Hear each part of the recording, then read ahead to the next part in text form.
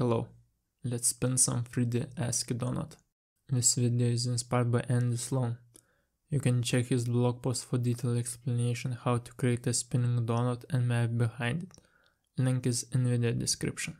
In this video we will create spinning donut using Python and Pygame. The process looks a little bit complicated, but it's not. The scariest part is math, but we don't need everything to understand, we just need to use it. Okay, so simplified process looks like this.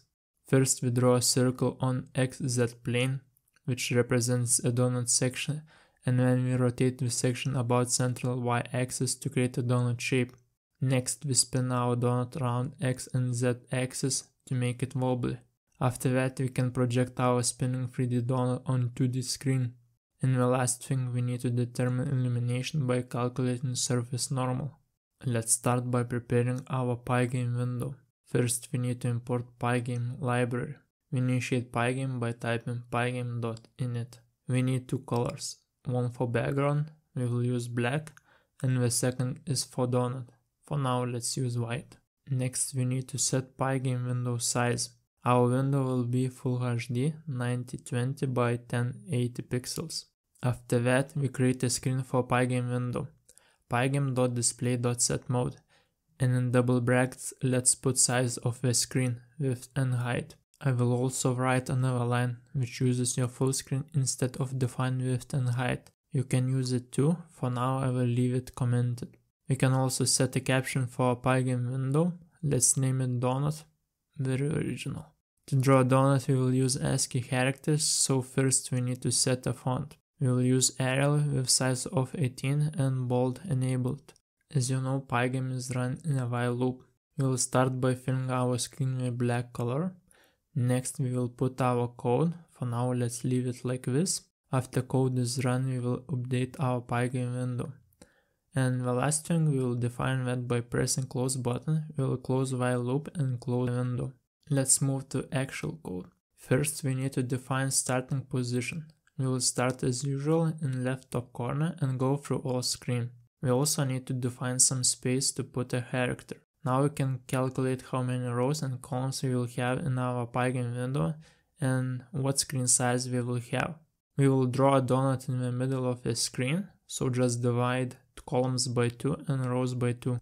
We will use capital A and capital B for rotation animation, and theta spacing and phi spacing for creating donut. Theta spacing controls density of a primary circle, and phi spacing controls donut density on moving that primary circle 360. Next we need some characters which represents illumination from dimmest to brightest. Now we can create text display function. It will need 3 parameters, one for character and 2 for coordinates. For character to appear on the screen we need to render it, make sure the character is a string, and to define a color. Now we need to blit our text on Pygame surface in certain position, which is defined by coordinates. And finally we have a fun part. I will leave you with elevator music.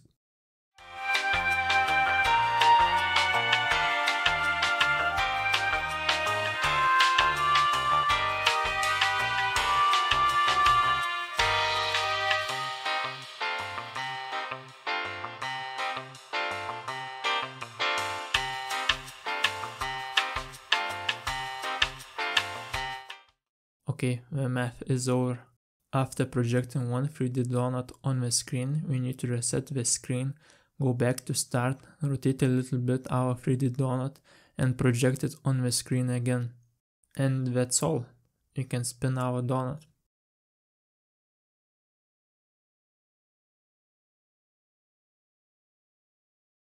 Can we make it look even better?